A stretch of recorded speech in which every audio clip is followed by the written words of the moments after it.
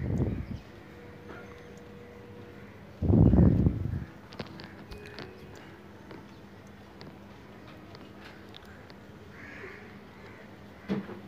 আলাইকুম, সবাইকে সকালে শুভেচ্ছা জানিয়ে শুরু করছি আমি আমার আজকের ব্লগটি। আর এই যে গাছে পানি দিচ্ছি, দেওয়ার ইচ্ছে ছিল না, তারপর ভাবলাম যে একটু করে দেই। নর্মালি আমি বিকেলে পানি দেই, আর এই গাছগুলোতে অবশ্যই ফজর নামাজ পড়ে দিয়ে তারপর ঘুমিয়ে থাকি। আজকে সেটা হয়নি, তো ভাবলাম ঠিক আছে এখন অল্প অল্প করে একটু দিয়ে দেই, যদিও রৌদ্র উঠে গিয়েছে। আর রৌদ্র উঠলে অবশ্যই গাছে পানি দেওয়া ঠিক না। তো এই যে এইগুলো হচ্ছে দেয়ালের উপরে বেশ কিছু গাছ, মাশাআল্লাহ প্রত্যেকটা গাছই ভালো হয়েছিল, তবে একটা গাছ একটু নষ্ট হয়ে গিয়েছে। আর এই যে এগুলো হচ্ছে নিচে অনেকগুলো গাছ আমার। আর মাশাআল্লাহ এখন তো খুবই বৃষ্টি হয়, পানি অত না দিলেও হয়, কিন্তু তারপর আবার দেখা যাচ্ছে 2-1 দিন গ্যাপ হয়ে গেলে হালকা পাতলা একটু গোড়াটা ভিজিয়ে দেই। আর এই যে লেবু গাছটা মাশাআল্লাহ অনেকটা ডালপাল নিয়ে মানে বেড়ে উঠতেছে। আর একটা ডালের সহ গাছটা নিয়ে আসছিলাম, এখন তো মাশাআল্লাহ অনেকগুলো ডাল, আবার এর ভিতর 2টা ডাল ভেঙেও গিয়েছিল। আর এই যে এই গাছটা তো মরেই গিয়েছিল, এখন মাশাআল্লাহ তাজা হয়েছে। আর এই যে গোলাপ গাছ এখন রীতিমতো আবার ফুল ফুটে, তবে এখন অত বড় ফুটে না। আর এখানে আছে আমার নতুন সদস্য লাউ গাছ, এখানে আরও 2টো গাছ ছিল, মারা গিয়েছে, তো আমি এটা আবার নতুন করে লাউ বিচি দিয়েছি, আশা করি ইনশাল্লাহ উঠবে 15-20 দিন পর। আর এই যে অনেকগুলো পুঁই শাক হয়েছে, তো পুঁই শাকগুলোকে কাটা হচ্ছে না। আর এই যে গাছগুলো অনেক বড় হয়ে যাচ্ছে, এটাকে আমি উপরে ছাদ থেকে এনে লাগিয়েছিলাম, আবার আরও বলেছিলাম, মাশাআল্লাহ অনেক বড় হয়েছে। আর ওই যে আরও একটা মিষ্টি কুমড়ো গাছ, আর এছাড়া অনেকগুলো গাছ দিয়েছি, ওগুলো উঠলো, তো দেখি ওগুলা কি হয়। নতুন মিষ্টি কুমড়ো গাছটা একটু কাছ থেকে দেখে দিলাম। আর এটা পুরনোটা, এইটাতে একটা মিষ্টি কুমড়ো হয়েছিল, আমি ভাবছিলাম কি এখন মিষ্টি কুমড়ো হবে না, ভাবছিলাম কি আমার মা বলেছিল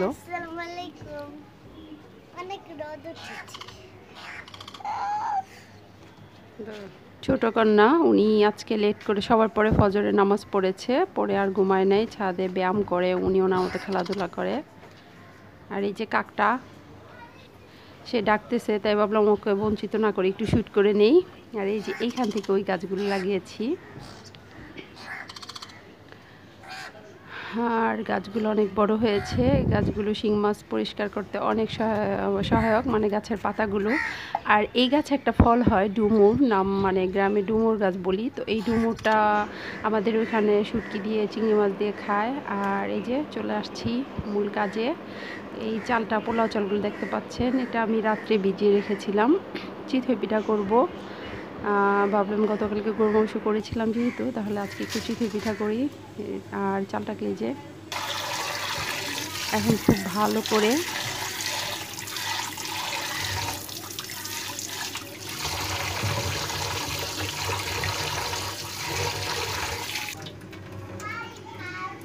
ধুয়ে নিলাম, চালটাকে খুব ভালো করে বেশ কয়েকবার ধুয়ে নিলাম, ধুয়ে পানি ছাড়িয়ে নিলাম। পানি যে ছাড়াতে হবে এমন কথা না, তো এখন ব্লেন্ডার জগে দিয়ে দিচ্ছি ব্লেন্ড করার জন্য।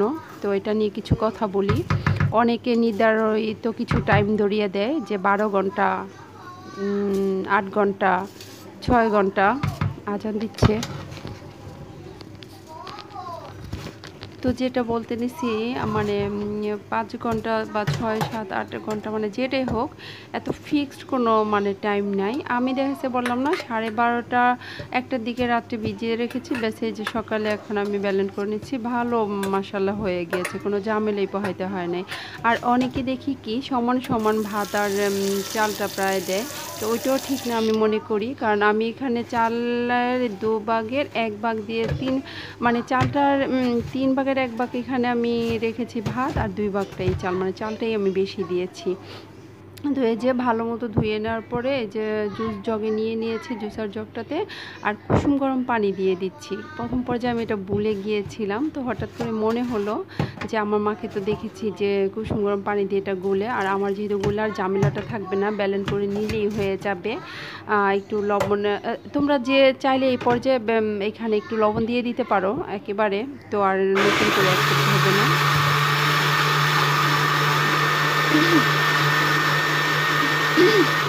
সরি।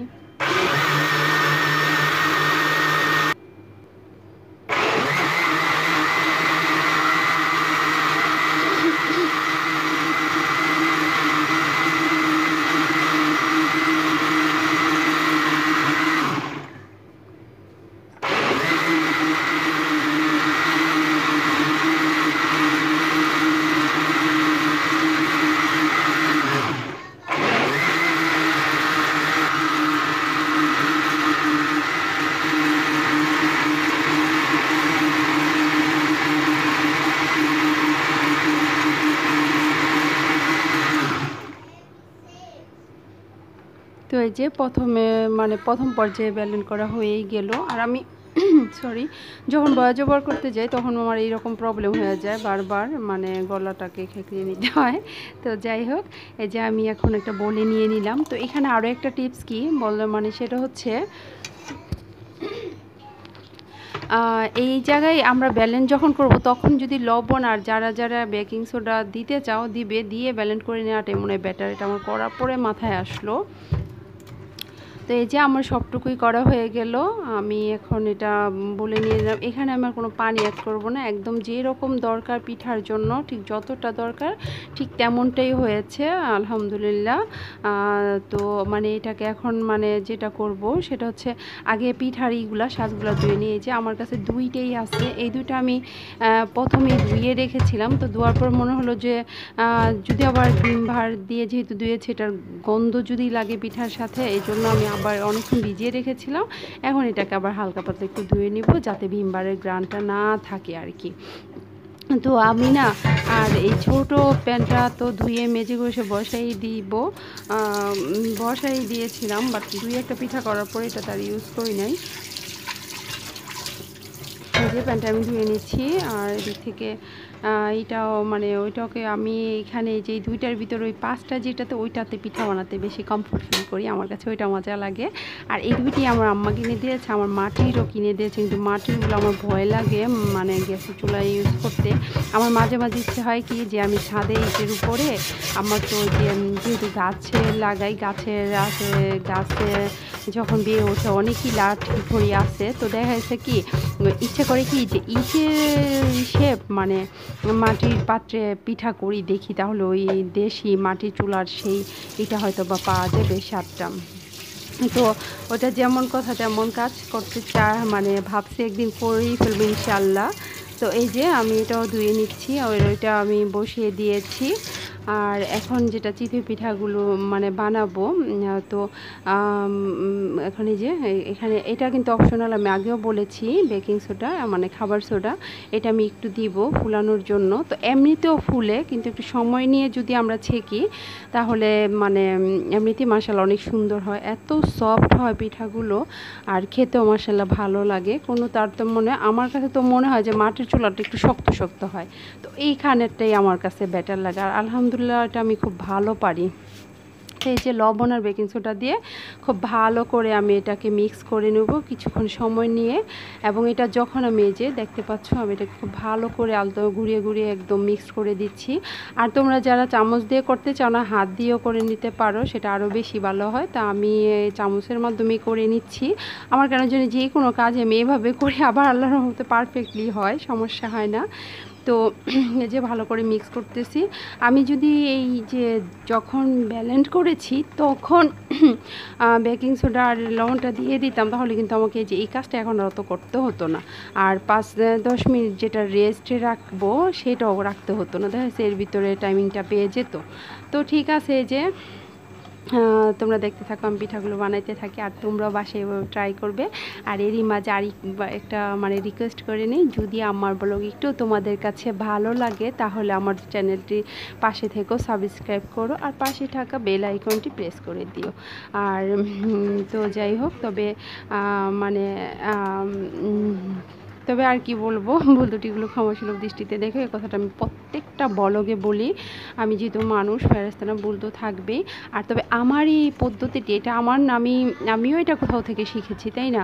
কোথাও না কোথাও থেকে শিখেই নিয়েছি, মানুষ তো মানুষকে দেখেই শিখে। তো তোমরা এই পদ্ধতির অবলম্বন করে ইনশাল্লাহ সফল হবে। আর এই যে দিক থেকে আমি মুরগির মাংস ভিজিয়ে নিচ্ছি, আমি একটু মোরগ পোলাও করবো দুপুরে। আর এই যে আমার এটাকে যে আমি রেস্টে রাখছি সেটা দেখিয়ে দিলাম আর কি। আর এখান থেকে প্যানগুলো গরম হয়েছে, অনেকক্ষণ হয় বসিয়েছি, আস্তই যে অল্প আছে বসিয়ে দিয়েছিলাম, বেশ গরম হয়েছে। আর আমি এখন একটু তেল দিয়ে দিচ্ছি কেন বলো তো? তেল দিয়ে দিচ্ছি এই কারণে, পিঠাগুলো যখন তুমি দিবে তুলতে একদম কোনো ঝামেলা হবে না, দেখবি সুন্দর করে উঠে আসবে। আর আমার কাছে মনে হয় কি, যদি আমি তেলটা ছাড়া দিই তাহলে অনেকক্ষণ ধরে মানে খুন্তি দিয়ে খোঁচাখুচি করতে হয়। অ্যাকচুয়ালি অবশ্য অনেক গরম করে দিলেও সেটা করতে হয় না। তো পিঠাগুলো বানিয়ে ভালোই লাগলো। তো আজকে আমরা এই পিঠাটা শুটকির ভর্তা দিয়েও খুব ভালো করে খাই, মজা লাগে, খেতে ভালো লাগে। আর আজকে আমরা খাবো এটা গরুর মাংস আছে, অল্প একটু দরকার আছে, সেটা দিয়ে ব্যাস সকালের নাস্তা চালিয়ে দিব। তবে আমি অত তৃপ্তি পেয়েছি বলবো না, কারণ আমার অনেক ঝোল লাগে। আর এটা কি সাথে সাথে গরুর মাংসটা রান্না করে সেই ঝোলটা দিয়ে খেতে বেশি মজা লাগে। তো আগের দিনের তরকারি আজকে একদম গাঢ় হয়ে গেছে, অল্প ঝোল। তো পিঠা ভালো ছিল, তরকারি দিয়ে আর কি খেয়ে এতই পাইনি। তো যাই হোক, যেমন হয়েছিল। আর এই যে আমি পিঠাগুলো দিয়ে দিয়েছি বিসমিল্লাহির রহমানির রহিম বলে। তো পিঠাগুলো দিয়ে ডেকে দিব, আর তোমরা আমার পিঠা বানানোগুলো দেখতে থাকো। প্রথম পিঠাগুলো যদি অত ভালো হয় না, কিন্তু তারপরে পিঠাগুলো আসলে অনেক সুন্দর হয়।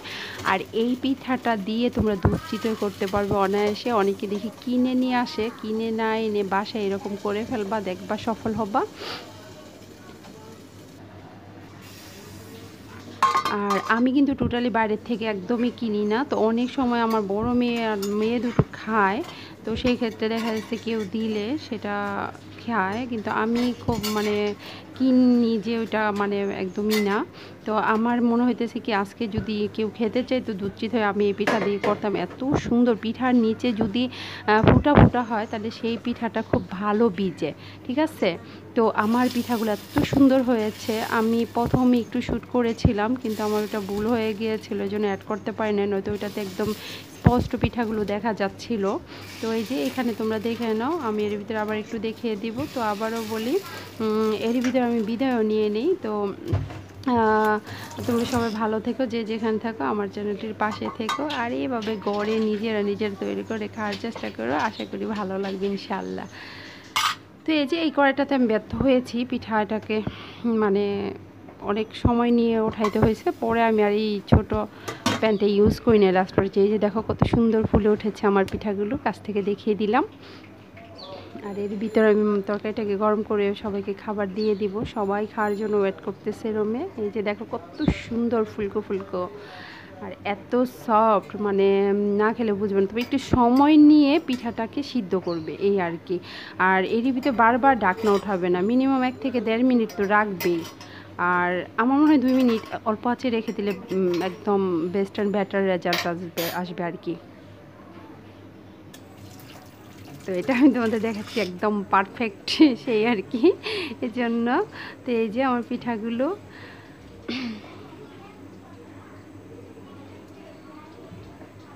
তো আমাদের আজকে সকালের নাস্তায় ছিল এই চিতই পিঠা, দুপুরে ছিল মোরগ পোলাও। তো মোরগ পোলাওটা অবশ্যই আমি এখানে শেয়ার করি নাই, তবে আরেকটা বলক করেছি, সেটাতে আমি জাস্ট একটু মানে লাস্টের স্টেপটা তুলে ধরেছি।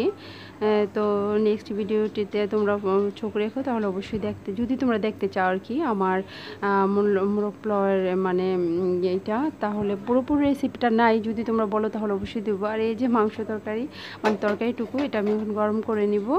তো ঠিক আছে, আমরা সবাই এখন নাস্তা খাবো। তোমরা সবাই ভালো থেকো, তোমরাও বা সেইভাবে রান্না করে খেও, ভুল ত্রুটি ক্ষমা সুলভ দৃষ্টিতে দেখো। আজ আর নয়, আল্লাহ হাফিজ, আসসালামু আলাইকুম।